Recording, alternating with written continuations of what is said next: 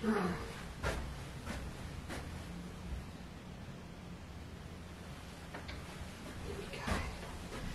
afternoon, everybody. How are we? Wow. How's your day going? Is it going good? It's been very exciting here. Very, very exciting here. Wow, what have we had? We've had 2 major judging sessions and a fire. Not in our building, don't worry, not here. Down the road, I was talking to Maria on the phone while choosing, in FaceTime, while choosing her favourite bag to award a prize to, and the smoke just started wafting down the street. Not sure whose factory it was yet. I need to go and have a look soon though, because I'm stressing it's the Oki Surfboard shop. I don't know why, but I love the Oki Surfboard boys. They are in their 60s and still go hit the waves every summer holidays like they're 18, and I love them. So I need to go and check. You go and check soon. But it's all exciting, and yes, it's all fine now. But wow, big stuff. While trying to concentrate with Maria choosing her favourite bag for our challenge, and that's all tomorrow morning. You find out tomorrow morning, not today. So what else? Eileen Campbell as well has done her judging, so I've had a good chat with both of them this afternoon, and it was really lovely just talking to them and starting to plan ahead for yeah, when we can get together and I can head over to their place and interview them in their studios for you with their quilts. Maria's told me the upload speed at her place is actually better than ours, where we film our Facebook live shows. So I'll be heading over there as quick as possible to have a chat with her. So it's all very exciting. It's all happening, and I'm very, very excited for those that have just won themselves a Burnett sewing machine embroidery unit or an automatic threading overlocker or a $1,000 gift voucher. It's going to be a rough night waiting, isn't it? Yeah, well, that's the power I hold. I'm sorry, that's just it. Now, first of all, it's a little bit chilly here. Oh, who's here? Who is here? Marie's here. Jan's here. Hello, Pam. Hello, Nancy. Good afternoon. Hi, Floria. Good to see you here. Yes, another stunning quilt, Barbara, and this is our 10th. Can you believe it? Our 10th little Facebook Live this week. And last year was going to be our 10th anniversary exhibition, so this is like a mini celebration. This one, just a little mini one. Another stunning quilt. Hey, Josie. Good afternoon, Yvonne. Good to see you. Hello, Melanie. Jillian's here. Marie's here. Good afternoon.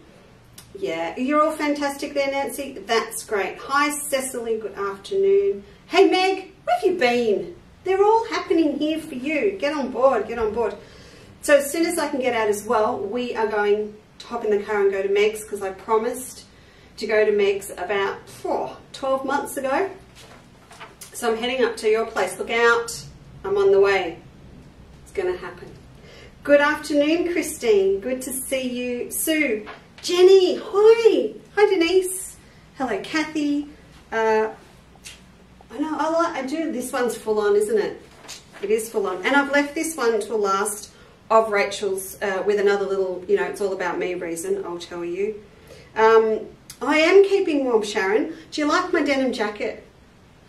Someone said to me this morning, surely you are not a denim jacket girl. And I said, well, mate, you just don't know me well enough yet. Because I actually am. Jenny Miller, I'm from your side of town, correct? Hi, Flynn. How are you this afternoon, my handsome man? Are you good?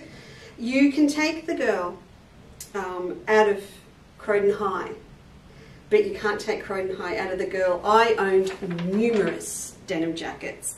So how are things in California? Well, I kind of know because I chat with my fabric agent all the time, but I hope you're doing really well. Love a bit of California. Oh, Sue, Manhattan Beach Shopping Mall. Oh, have any of you ever been in an actual Valentine or Hallmark store? They have their own stores in America, and we don't call them shops, they're stores. Is that correct, Sue? I think you'd agree with me. I nearly got kicked out with Biffy Dewhurst out of the Hallmark store in the Manhattan Beach Shopping Centre. There's a mall just down from the hotel that I stay in, because we were being a bit silly and hysterical over how drop dead gorgeous all the greeting cards were, and we knew we were very, very limited after going to Houston Trade Show with how much stock we could bring home. And we were standing in the store doing this with our hands, giggling, trying to work out how much paperwork we could still take home with us. But there's a place down on Manhattan Beach that has the most insane delicious crab cakes, and every now and then I get a little bit of a craving for a little bit of that. And there's the, what is it? The Kahuna Bar at the shopping centre with, oh, never mind. Oh, I've stopped now. It's because I haven't had lunch. I'm just talking food. Good afternoon, Louise, Jackie, Jeanette, Cindy. My team's in the building. You're working on your sampler blocks, Rosemary. That is very good to hear. Very, very pleased to hear that. All right, shall we get started and go through? I've got 3 lovely quilts to show you this afternoon. But first, yes, the denim jacket. Do you like the denim jacket? Remember how I said to you this morning I had one of Judy Vermeulen's jackets here to show you? Can you see? I'm going to turn around. And I've got to back up. This is the weirdest thing to try and do. Have a look at the back of my jacket. Is that just not the cutest thing? Isn't it just gorgeous? How would you be walking down the street with this and no one can see that there's anything on the back? Oh, I feel like that girl I watch on Instagram that sells her clothes now, does the walk. And then I do the turn and look at the back. It's just lovely. Sue, no, you can't shut the Hallmark stores. Anyway, there she is on the back of my jacket. So you just got to give that little bit of a twirl every now and then when you're talking to someone. Yes, but Judy, I didn't think would fit. It was going to go on a mannequin, but thanks to you, I think it's a bit of stretch denim, so I managed to get it on. Anyway, I'm going to take it. I will take it off because I'm going to get a bit hot now because the sun's shining through. So while I do that, have a look at this stunning quilt I've got up here. The last one in our series we're showing you from the gorgeous Rachel Daisy. And this one is called I Love a Sunburnt Country. And I think it is the best name for a quilt. And yeah, I may have left it till last because also next year will be the name of a fabric range as well. So, I mean, it's going to be a really popular name to use, I know, but I'm using it next year. Not like Under the Australian Sun. I want to give you an art fabric range that gives you your dry creek beds and your foliage and everything in small prints to use. So that's why I'm really attached to this quilt, beyond the fact it is an amazing quilt. I've taken my photos already to put up for you after the live, and I have done some close-ups on some of the detail, and I really encourage you to have a look, because again, Rachel has rescued some beautiful, you know, long stitch that has been done by someone lovingly in a lot of time, and then it has been discarded. So now it has an absolutely premium spot with a new lease of life on one of Rachel's quilts. There's heaps and heaps going on in this quilt, and I think that's what I love about these. They're like grown-up I Spy quilts. So you can spend ages having a look at all the detail. And I would imagine that's half the fun, absolutely half the fun of doing one of these, is that you can add things in, little elements that are just going to take people by surprise.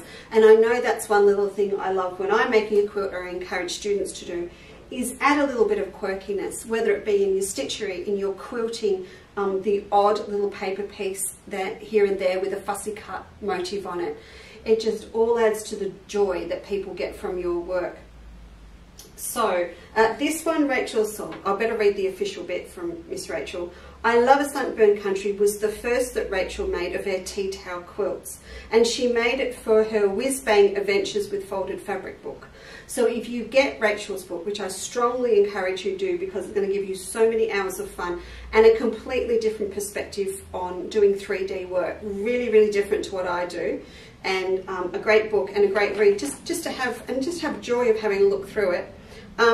It's published by Quilt Mania, so if you do need a little bit of advice on where you can get Rachel's book, then you can go to them if you're overseas. But otherwise, remember earlier in the week, Cass put in the bio for us where you can get all of Rachel's bits and bobs. Bits and bobs, holy moly, I've been listening to Natasha too much. Rachel's patterns and books is what I should say. Then just Google Rachel Daisy, Google Whiz Bang, and you will find them very easily. And because Quilt Mania are based in France, and the book, yeah, so the book is being distributed internationally. So Rachel wanted to make sure that there was a quintessential Aussie quilt to send some Australian sunshine throughout the world. Yep, that'll do it. Absolutely. The colours of the quilt were inspired by the Australian outback, burnt oranges, rich browns, golden sun yellow, dark green, sunset pink blush, in a mix of fabrics including denim, upholstery fabric, bark cloth, corduroy, pillowcases, recycled tapestries, and even some pieces of woolen blanket. We get that. Do you want to look at the blanket?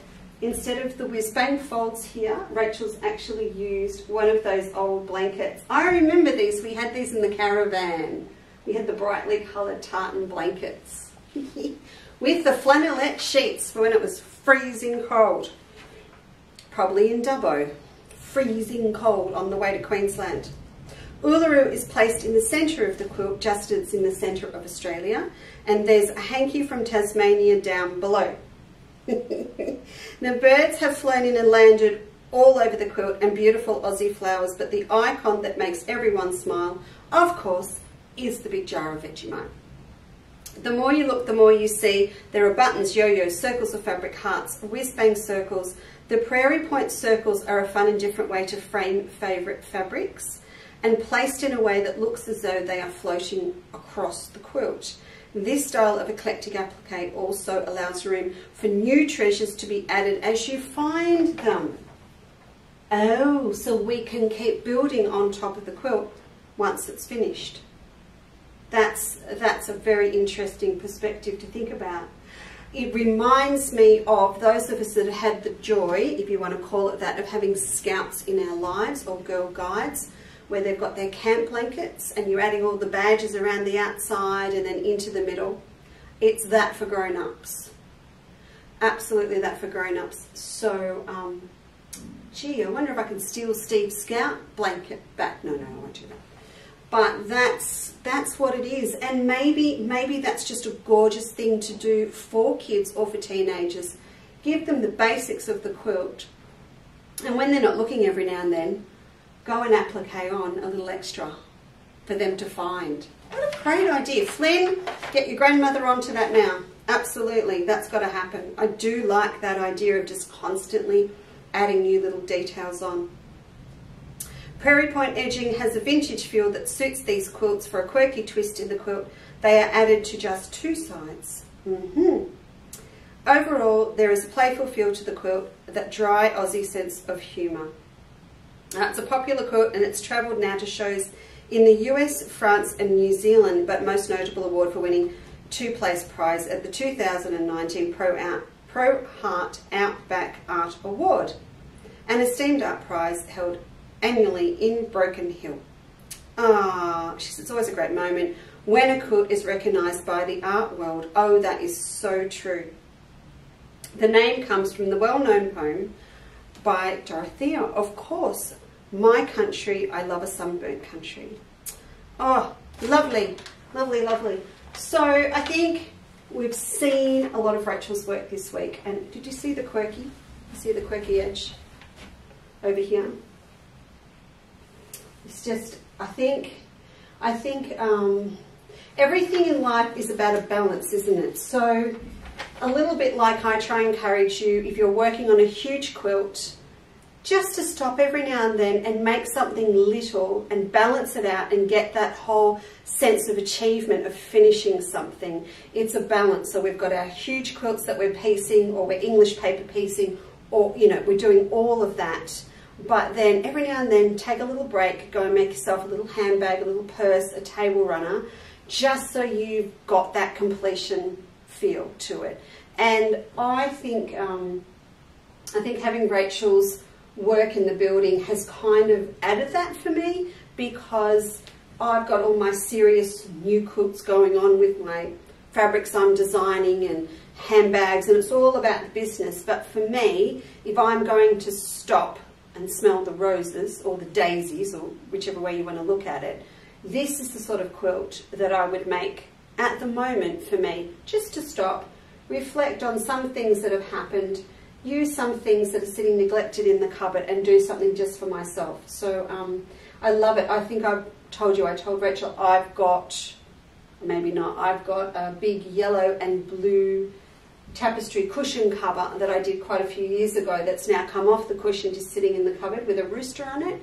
And I think that might be the start of my farm quilt with my grandmother's doilies and things through it. There might be a bit of hand dyeing happening, some ribbon threading through. But I think they're almost like a therapy quilt to sit down and do. Good fun, absolutely good fun. Have I missed anything? Meg, I have an epic camp blanket, left it at a dodgy motel in Ngambie. They claimed it wasn't there when I realised. Oh no! Oh, hate that when they do that. It must have been epic. What were you doing in Ngambie? Never mind. We'll talk about that later. We'll talk about that later. All right, so love it, love it, love it. So now the last two quilts I'm going to show you are actually the smallest ones in the building, and I've got two, and they are the last of our Eileen Campbells, sadly, and another lovely gorgeous one who I tried to get hold of the artist just a little while ago. She wasn't answering the phone, so I'm going to have to ring her later and say, hey Chris, you were on Facebook. All right, let's swap over. There you go. So this is Eileen Campbell's beautiful little quilt called Spring Fantasy. It was made for the International Quilt Festival in 2012 to celebrate spring, and it was one of 32 quilts that were actually chosen for the exhibition. Its design is from the world of fantasy. So we've got birds and blossoms and butterflies. They're always her first thoughts of spring. A pink to pale ombre fabric was used for three-dimensional flowers, highlighted with flat-backed rhinestones. Just lovely. So have a little bit close look at those birds. They've got diamantes for their eyes. And I'm just going to bring the camera in a little bit for you. Just, which way? That way. There you go. Let's just zoom right in there. There we are. And I can bring the light over. I'm just going to try and get a little bit brighter for you. There we go. So the one thing I want you to take notice of first, see that binding on the quilt? See, it's another ombre, and it is a beautiful one. And it's from, I don't think Eileen will mind me saying this, it's from a fair while ago, and it's one of those rare fabrics that once I had the shop, I really didn't worry about having too much of a stash of my own anymore, because the shop was my stash, if that makes sense. But this was one that lived in my stash for a long time, and they were beautiful. They came straight out of Japan, but it's just, can you see it in here? See that? So Eileen's used it for the border, but she's also used it here, and she's just broken up the background with these little inner sashings in between.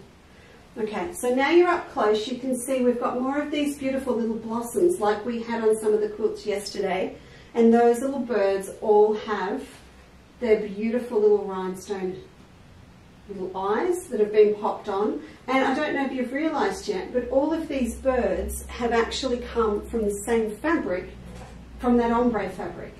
So they are all made with the same one. So, you know, we're looking at it thinking she's used lots of different fabrics, but it's one fabric for all of the birds. You know I love an ombre. Oh, hi Deb. It's good to see you. Who else is here? Oh, Christine's here as well. Hello. Hi, Bernadette. Good afternoon. Right, now, have a look at the trunks. Have a look at the trunk. Oh, sorry, the trunk and the branches. That is a really gorgeous fabric here. And I forgot to ask Eileen when I was speaking to her about this one. I almost felt like that she had used the back of a fabric. Just the look of it. I'm probably wrong, but it did look like she's used to the reverse. And just added in this little metallic coordinate print. This little teeny weeny print here, this is kind of reflective of what I'm going to do next year in that Sunburnt Country range. Just lots of little ones with a lot of ombre in them too. So, yeah, can't wait. Okay, so little bits here.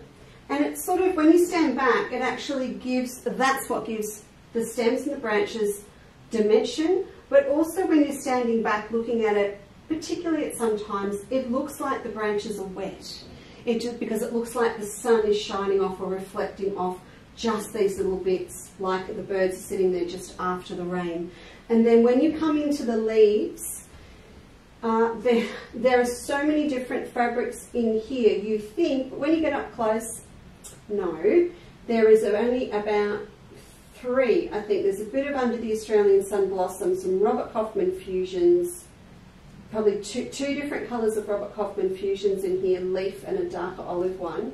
But again, because they are so small, every little leaf looks different depending on where it has been cut from that particular print. So small print, but small leaves, you're still going to get that variation. And I think you're in close enough to see the quilting. Let me just take you in again so you can see it. I want to get you up close. Then I'm going to risk it for a biscuit. See if I can get you. There you are. Okay, have a look at that beautiful quilting. A really very signature, I'm going to use the term signature quilting design by Eileen, where we have all of these little leaves. We've got all these beautiful little leaves, and they reflect the leaves that are here. So she will do a leaf, and then they'll just have a little loop inside the leaf again. All right, and then every now and then, I don't know if you can see that, there's a butterfly. And it is the palest of pink, and I don't know how she did it. I'm thinking maybe there's another piece of fabric underneath, or I don't know what she's done. I don't know. She might text me and tell me. I don't know. Yes, the quilting is all done on a domestic machine pat. It is absolutely, so depending on 2012, I'm thinking a Benina. I'm thinking it's a Benina 710. I reckon, I would think that Eileen had her machine 10 years ago. So I could be wrong, but I don't think I'm far off. Yeah, it's just amazing, isn't it? All of her work is done on a domestic machine, all of it. Good afternoon, Tara. Hello. Happy with that? Are we all feeling completely inadequate now? Or are we all feeling inspired? I tell you what, it's a fine line, isn't it? It's a really fine line to whether we're going, okay, that's it. I'm packing it in. I'm going to just go and knit, or do we really feel inspired to have a go? I feel inspired. Definitely feel inspired. So, there we go. Okay, who else is here this afternoon? Good afternoon. You feel inspired, Christine? Good. Good, because you've got the same machine, so get cracking. Fiona is so funny. Oh dear. Okay, Fiona says, yep, inadequacy is my friend. Okay, we'll have none of that. Now, I'm just seeing who's here. Good afternoon, Dell, and welcome to our live shows. Good to see you. Yeah, the quilted butterflies are gorgeous, aren't they? Just gorgeous. Okay, so now what I've got is a really special little quilt, and I'm just going to set this up. The next quilt that I'm going to show you is by Christine Dowell, and she lives in Darling Heights in Queensland. Now, this quilt was here. It came down for the last exhibition, or the second last exhibition, I can't remember now. Yeah, it was the May one, and it came down to pop in, but because of the theme that it came down with Dorothy Cleese quilts, and she's Dorothy's mate. But do you remember the horses? No one forgets the horses. When it came down, there you go. It just didn't work with all of the colours that we had here for the exhibition, for the autumn one. And I know in reflection now, when you're having a look at it, you're going, yeah, Lisa, it's got the Olgas in it, so it should. But because of the purple, it didn't work. So, Melissa, what are you saying? I need to retire to spend time sewing to get half as good as Eileen. Yeah, yep, we all need a little bit of that extra time. There we go. I'm just trying to get some more light on it because it is an luminous piece, and I want you to be able to see the beading. There we are. Okay, so it was just a stunning piece, and again, I've taken some shots for you so I can put them up so that you get a really, really good perspective on the beautiful thread work and the beading. There's so much going on with this quilt. So you can see the Olgas down the bottom, and then it all goes up sort of in these beautiful wisps up into Indigenous Dreamtime characters. It speaks volumes. If you have a look down at the bottom, have a look at that thread work. Have a look at that. Good afternoon, Judith. How are we today? Oh, Christine, my son is watching with me and loves this one. Yeah, and I'm not surprised because it's interesting, isn't it? Some things appeal to different people. We do find, I'm going to be honest here, we do find that the men in our lives do have different preferences at work. One of the things that has always worked really well for me is doing Australian flowers, because the fellas, and I'm not being sexist or anything here, the fellas tend to really be comfortable with sleeping under Australian flowers. Just going to zoom this in for you. There we go.